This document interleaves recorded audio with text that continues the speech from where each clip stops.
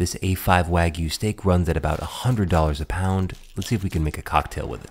We'll cook this beautiful cut of meat on a cast iron skillet, and then all that fat that's left over, pour it into a mason jar. This technique is called fat washing, where we're gonna add some whiskey to it and let it sit at room temperature for about 4 hours. Then freeze it overnight to solidify the fats and strain it out through a coffee filter. Now the whiskey is infused with the flavor of the Wagyu beef. So let's make it old-fashioned with it. 2 ounces or 60 mils of the whiskey, 1/4 ounce or 7 mils of simple syrup, then hit that with a couple dashes of bitters. I'm thinking these black walnut bitters will go really well. Stir with ice to chill and dilute the cocktail, and then strain it into a rocks glass over a large clear cube. Flame an orange peel over the top.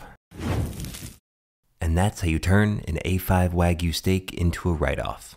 Okay, that's pretty damn good. If you like science and cocktails, check out my book, Cocktail Chemistry, available for pre-order now.